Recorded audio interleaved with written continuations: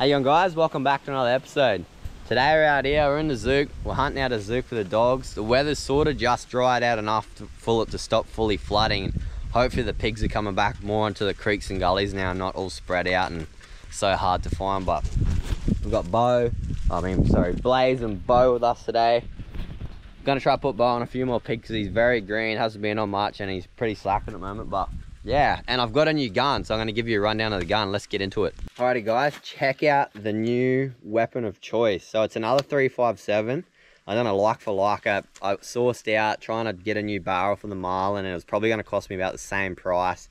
We didn't know if the chamber and the action was damaged because it was a little bit tighter on the action and stuff, so we weren't too sure, and it could have cost me more. But the lure shop, like, I wanted to get back out hunting, and they got this thing quick as done me a like for like, so I just handed my gun in and this was straight in my name because it's of the same caliber, which is really good. But I'm super keen to use this, and probably the first few things that I noticed that are different to the Marlin is it probably like not half the weight, but it's pretty close. It is super light and it's about the same size, but definitely way lighter, which is a good thing.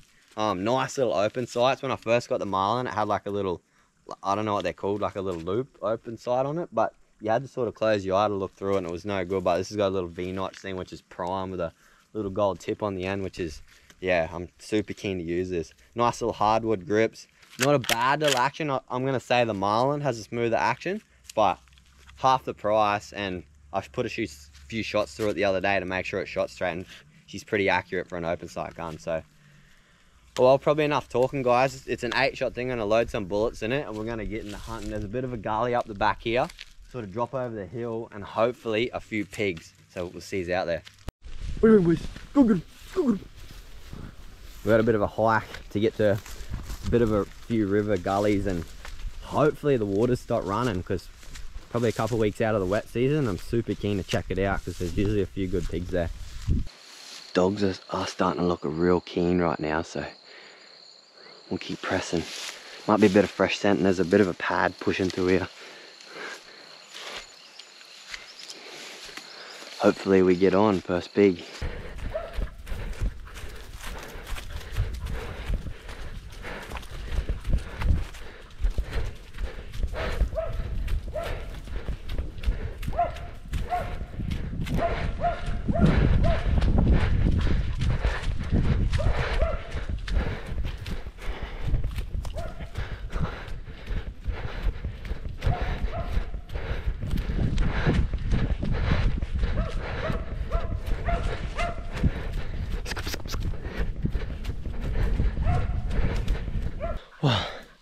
Oh man, I might get a lugger.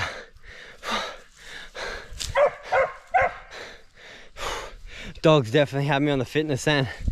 I'm spinning, man. I haven't had any water since I started, but so good boys. Another boar down. Turns out I missed that one on the camera, but that boar, he was buggered. Ran him out again. Fitness overtook the fitness on the pigs, but he seen me, he was coming at me. Blaze, like, I don't really like shooting as close as I did, but Blaze just come off the side. He was running at me, I just shot him straight in the head. So nice little boar, even though he's small. Them little daggers, they will carve you up. What are you keen now, Bo? It's dead. Good boy. Blaze put him up. Good boys, get him, get him, get him, get him, get him, get him. Good boys, oh, good boys, good boys, good boys, good boys, good boys. Right on the way back to the women's place, it looks like it's just about to rain. It's gone really dark and overcast, so no good on the way back to the car. So hopefully it gets sunny later on and I'll go for a run. That's enough, Bo, that's enough. Good boy. Them dogs make me run, eh? Whew.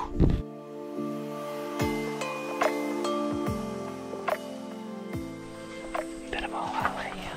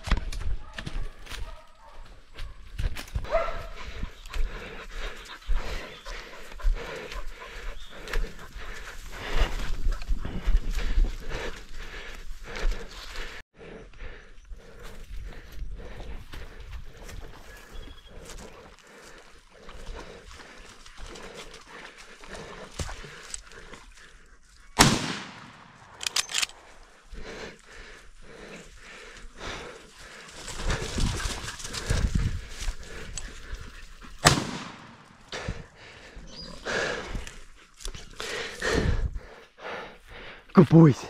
Good boys.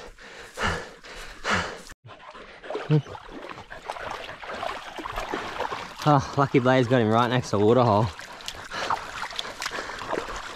You're a dog for the boars, aren't you? Dog for the boars.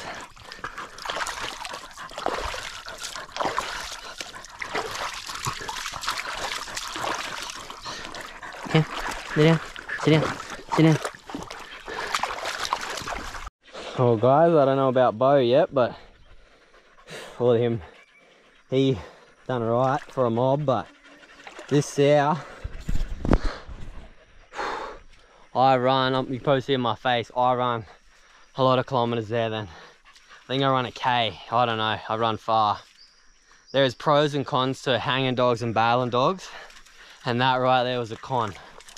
Collies, wouldn't go a collie for a bailing dog, it's not hard enough, but he can find them, he's great like that. I got him to be the bit harder, but then he just showed no sign. He had a few barks, but it's probably his first pig was the other day he was on. I didn't film him or nothing, but that was probably his second pig and his first couple of barks I've ever heard, but he did not show any promise then. But we still got it. Lucky I'm fit. End up wearing the pig out. It couldn't run any further, and Blaze had it bad. He was that buggered he couldn't even bark anymore. He's just slack. He had a real good bark on it at the start, bowed it a few times. Every time I get close, I just blow again, because boars are good because they think he's a small dog. They pull up just looking at him, wanting to fight him, and they don't run. So, but we got him in the end. Bo's sort of first pig he had his first somewhat bail on, so that was pretty good. But this could have been a very lucky pig. See there, that was my first shot, clean through the ear. I was aiming for behind the ear shot, which is a pretty good shot for my 357. Ended up cracking it there, which killed it straight up. But yeah, that could have been a very lucky pig, straight through the ear. It's hard when you run that far and you're blowing and trying to get a shot, but lucky it must have stunned it a bit because it just sort of come down, looked at me, and I was like, buggy, dogs are off, put a quick shot in. So, whew, I need to change the clothes. I'm soaked in sweat. That was hectic. We're just sitting down having a break after that run. Blaze has sort of just come good now. Bo, I don't know what's gone through his head. Another blue cattle dog that might have rocks in its head, so. Oh well, we got it. One sow down there. That was a mega mob, eh? There was probably like 30 pigs under that one thing. I was sort of standing there and there was two sows looking at me. I could have shot them. Blaze run in and they just mobbed up on him, run out. I didn't know what he was doing, like big laps, come back around, then he come back to me. I was like, spoof, and then that was his first pig actually that he shook out of a mob. So well done, Blaze. We're not far from the car now, so I want to get back to the car, probably change my shirt out because this is gross. And we might hit a little gully because I've seen it like not much boar sign. There's all mob rubbish down there, and we found the mob. So I'm gonna hit this little creek that's known for like ridge boars, so they could be pretty hooky. I'm gonna go there, have a look, and we might even have a swim along the way. So we'll see you there.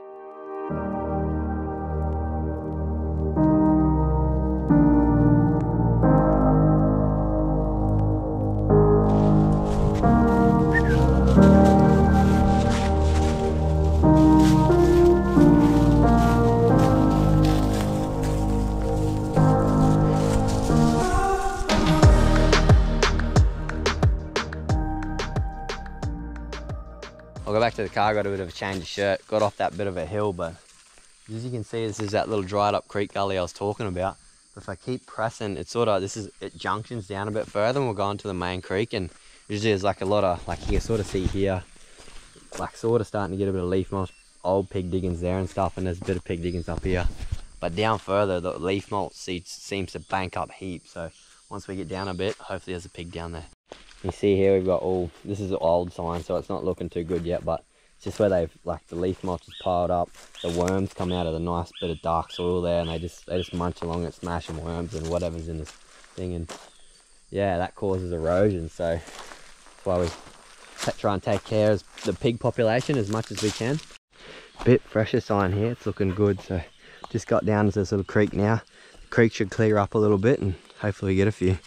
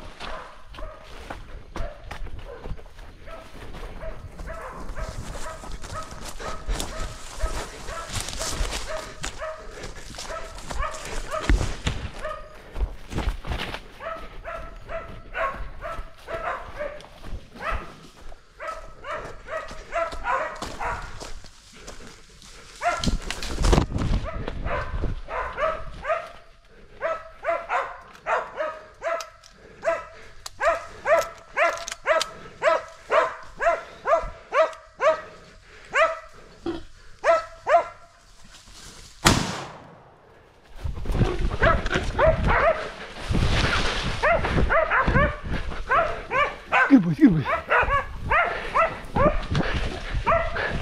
Good boys, good boys. Good boys, good boys, good boys, good boys, good boys.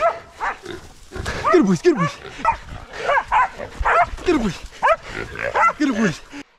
Good boys. Young pup finally having a bit of a go. Got this nice sow. Old Blazy lugged her.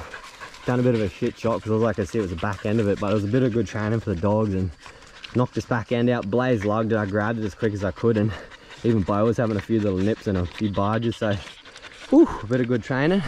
I just started hitting a heap of pig ground, so I'm gonna keep going.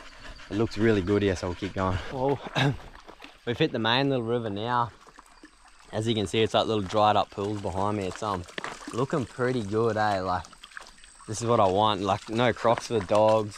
There's a few bit of diggers on the side of the bank. It's like water around. I'm just hoping after that sow we didn't spook it too much, but it's looking really good. So I'll probably flick back to you if we get another pig. Otherwise, I'll end it.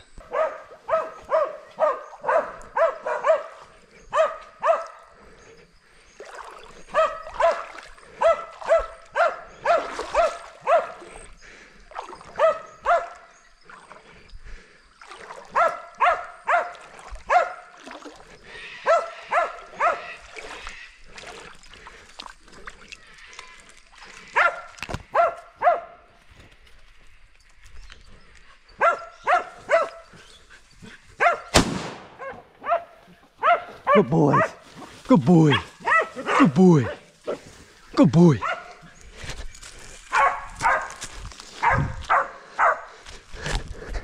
Good boy.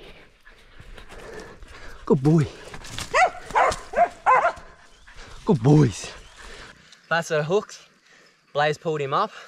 Little gully on the other side, and I heard a yap, and I think I accidentally, he either got hung up or I accidentally zapped him. I need to put my tracker on lock, and yeah, Blaze pulled him up, and Bo's having a bit of a bark too, so Bo's probably his best pig he's been on. Nice set of hooks. Ooh, frothing. We better get back to the car because it's getting dark and I've got no torch. How's this for a scenic little creek that I got him on? Wet season, this will dry up in the dry, but nice little bit of water. Dogs can have a bit of a drink and a swim because it's pretty hot. Good boys. Good boys. Best thing is, no crocodiles. I think. Never trust any water in Cape York.